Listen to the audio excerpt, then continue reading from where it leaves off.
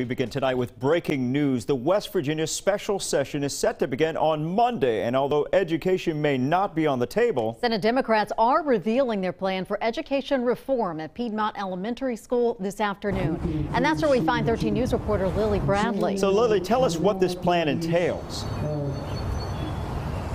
Well, Pat and Jennifer, the plan will include 5 or 6 separate bills that cover everything from increasing technical education to funding mental health professionals in all schools.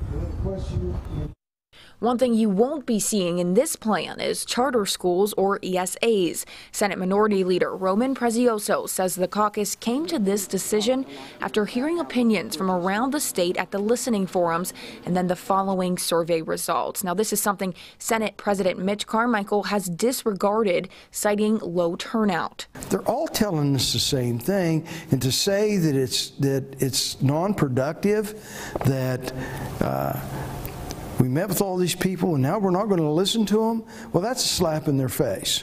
Prezioso added charter schools should not be considered until the current system is properly funded and fixed. Now, House Speaker Roger Hanshaw said in a statement today that lawmakers and education officials are nearing a consensus on education reform, saying, quote, "We know the one-size-fits-all approach of regulating education from Charleston has not been working for our local school systems."